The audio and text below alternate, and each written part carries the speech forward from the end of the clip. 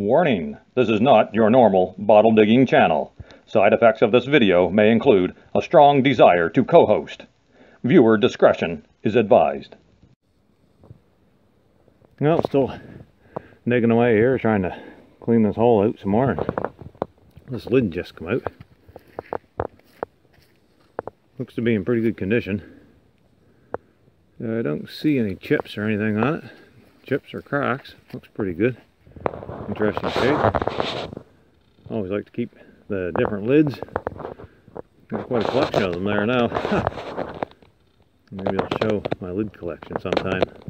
Anyways, no time to talk about lids. Let's gotta keep on digging. I got a little round ink, folks.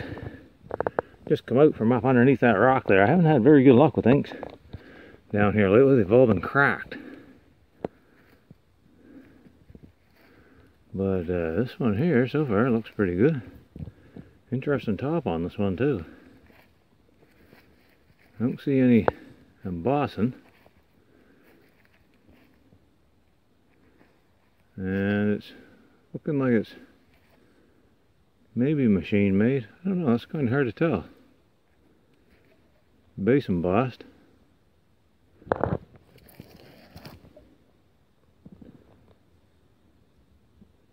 What does that say? Waterman's. Waterman's Ink, Canada.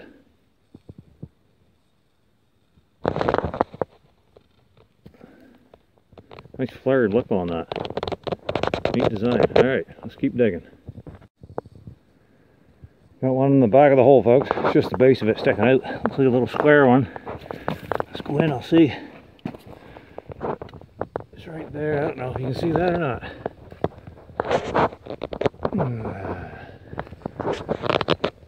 Right there. There it is. What is it? It's just a little contents bottle, probably an extract or something. Something along those lines. Oh, hey, I've got to get a perm. Oh, by the way, a picture of loveliness, isn't it? Today's recipe is very involved. Apple pie. But when you see the way I make it. Couple more in the hole, folks. Got the light on this time. Might be getting into a little pocket of them here. There's one here. It's one of those Solon perfumers. Nice little bottle. It's embossed. Yep. Hard to see it with the light shine on it. And here's another one here. And that just looks to be a slicker. Neat little shape though. Looks to be blown as well. Could be wrong though. Don't see anything else right offhand, but kind of looks like I'm getting into a pocket of them. Whew. Looks like a guillotine up there. I'll wash my head. Lots of bricks in here too. Over and out. There's the next one, folks. It looks like one of those Horner bottles, but it's not embossed. It's a slick one, if it is. I'll have to get a better look at it, maybe keep it and clean it up. But I got one in the hole here too. Running out of daylight here too. There's a panel side one here. The neck snapped off it. It's Charles H. Fletcher Castoria bottle.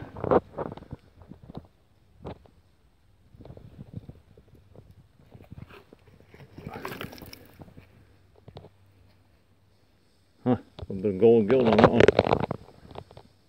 What's this here? Whoa, Nelly. Nothing. Okay. Ooh.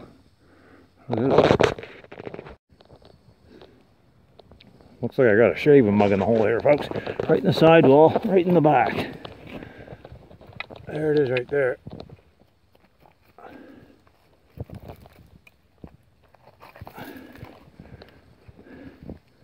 The back of it's cracked out of it, busted up. That would have been nice.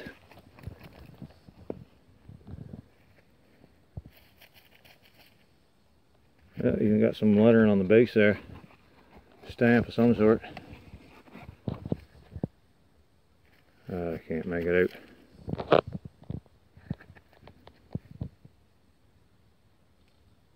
No, can't make it out. Alright, and now we start to mix. Now we need a little more. Oh, hold it, somebody's in the store. Telephone, hold on. Hello? Oh, Jane. It's my ugly sister. What? What, the green fella upstairs? Oh, that's Igor.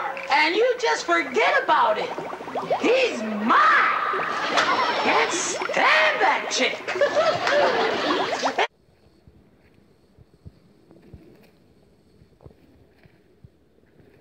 Just pop this one out, folks. Can't quite make out what it says. Tornades, maybe. Kitchen bouquet. Got a nice bluish color to it.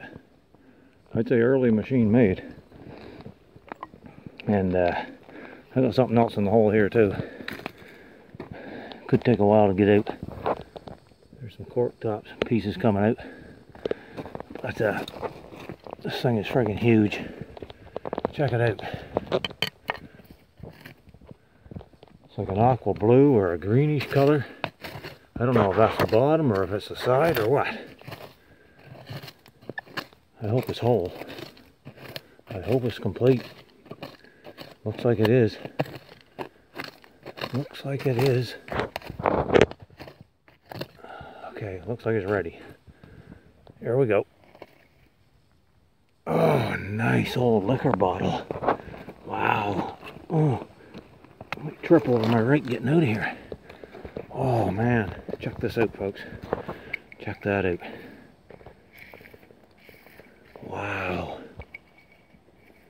What a beautiful shape. Design, there's no embossing on it. God, I wonder if that's blown. Sure looks like it. Wow. Nice looking bottle. Holy moly. Yes sir, nice bottle.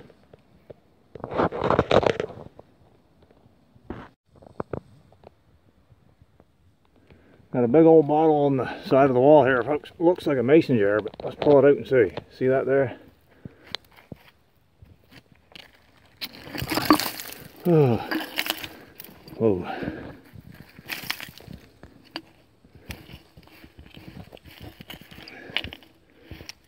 Is it embossed?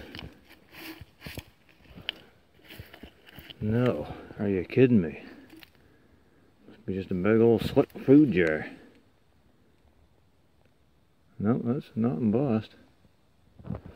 Frick. Rough old going tonight.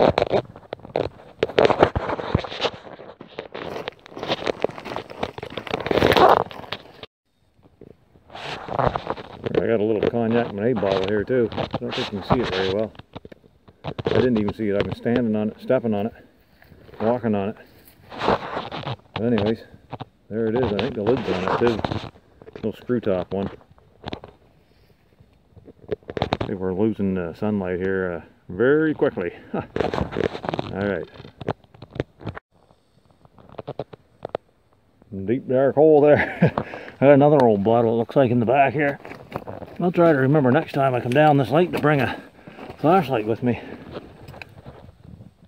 Okay, right here. And they're pretty good too. Looks like the shape of a ketchup bottle, but it doesn't say anything on the base of it. Hopefully it's something other than a ketchup.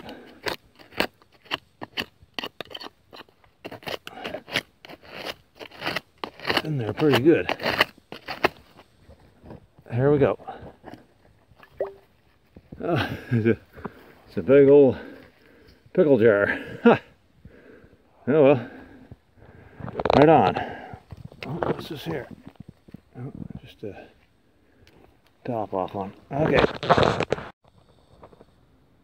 Okay, folks, I'm going to get out of here for tonight. It's getting really dark here, so I got a bunch of stuff here, and I'll pick and choose a bunch of them to take home for the cleanup.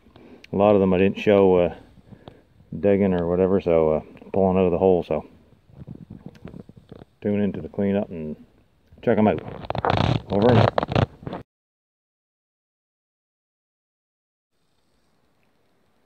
Good day, my awesome viewers. Thanks for joining me here for another bottle digging recap. Appreciate everybody taking the time to tune in.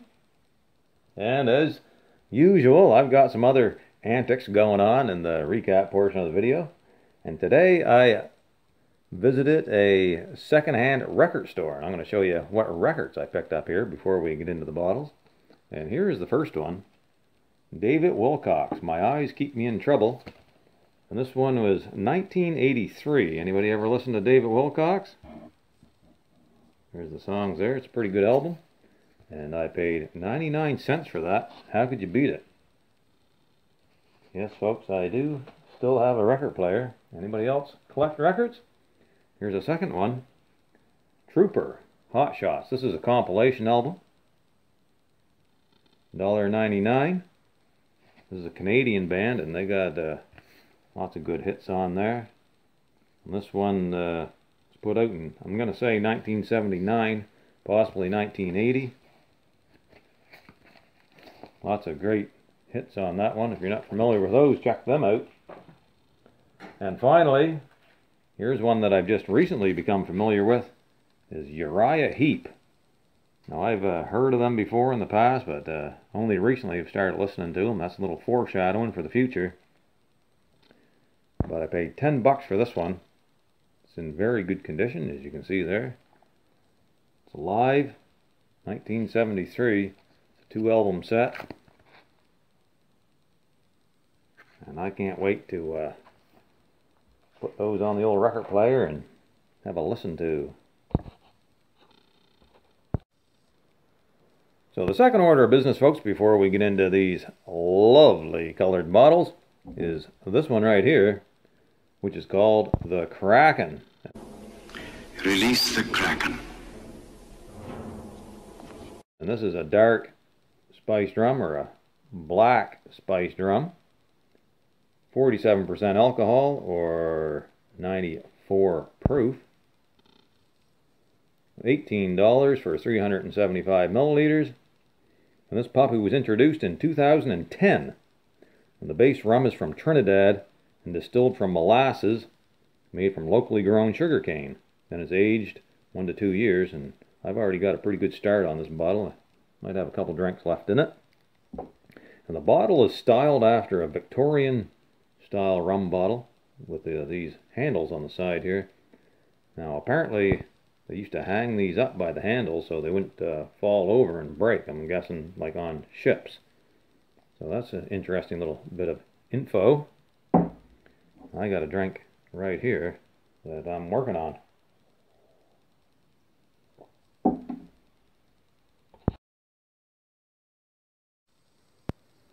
Okay, folks, let's get into these bottles here before we waste any more time.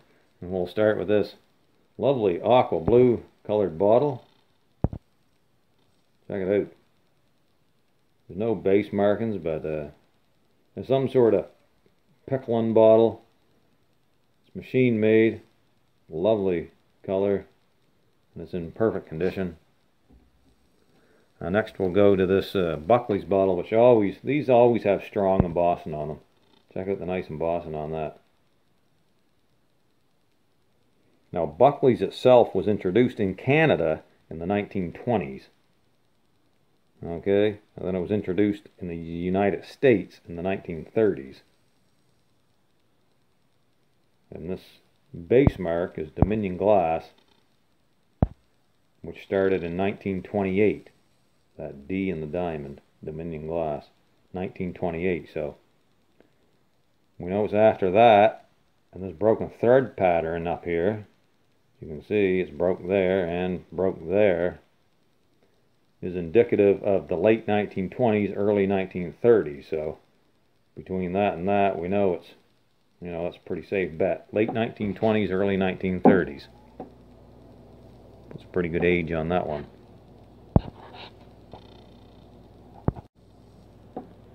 Next up is this beauty of a bottle here, folks. Well, it's still got the cork in there. I just want to give you a full view of that bad boy there. It is blown in a mold with an applied lip. I'll get focused a little better here so you can see that. And these are recessed here. Can you see that? See how that's recessed? Down in there and in there. And I suspect that's so you can grab it like that. Now, I could be wrong and pour it or drink it or whatever you want to do. There's no base marks.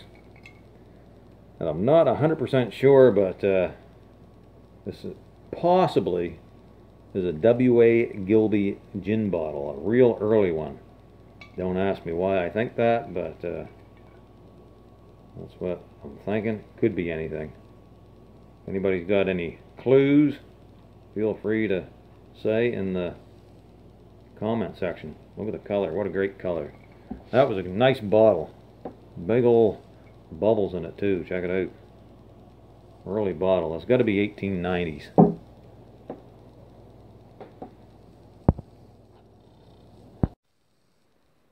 Which reminds me, folks, I was recently talking to a friend of mine, and she's a bartender down at the local pub here, and she was telling me that she's recently split up with her boyfriend, but he keeps asking her for another shot.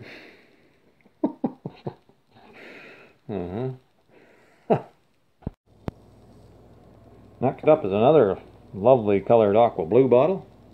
Unfortunately, the only embossing on it is on the base. It is another machine-made one. And there's the base.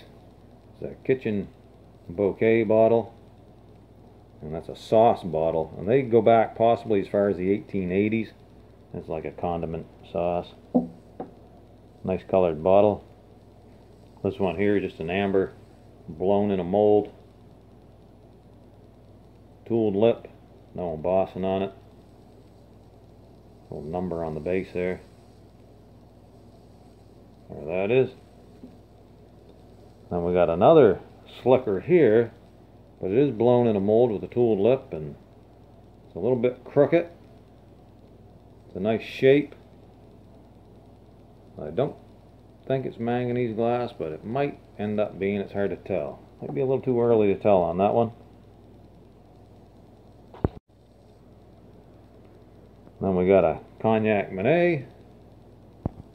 A screw top bottle. The dragon on the face here. These are fairly common around this area. Put that lid on it. Normally it would have had a metal lid. Nice silver metal lid. This here I suspect is a lid, but I'm not 100% sure. It was in perfect condition, whatever it is, and I kept it. A milk glass. Here's another lid. I suspect this is off a teapot. You got your hole there in the top for steam to escape. In great condition. And then we got Waterman's ink. Lots of base embossing on this.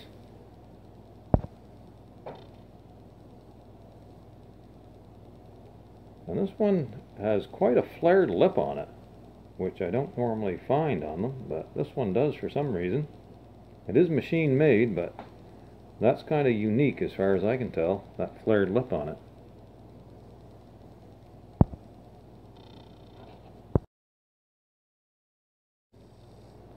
So last but not least, folks, is this little Selleck Perfumer bottle from New York. And I found several of these in the past, but this is the first time I found a blown one. Seam ends just up there around that dirty mark. So it's blown in a mold with a tooled lip, and I was happy to get that one. Cool little bottle. No base markings. And also, this bottle here is now empty. But not to fear, folks, because the captain is in the house, and I'm going to be joining the captain in his quarters here very shortly. Okay. Well, I got to split, folks. Thanks for watching. Hope you enjoyed the video. Stay tuned. There's plenty more videos to come before spring hits, and we'll be getting to some new digs after that. So, over and out, folks. Have a great day.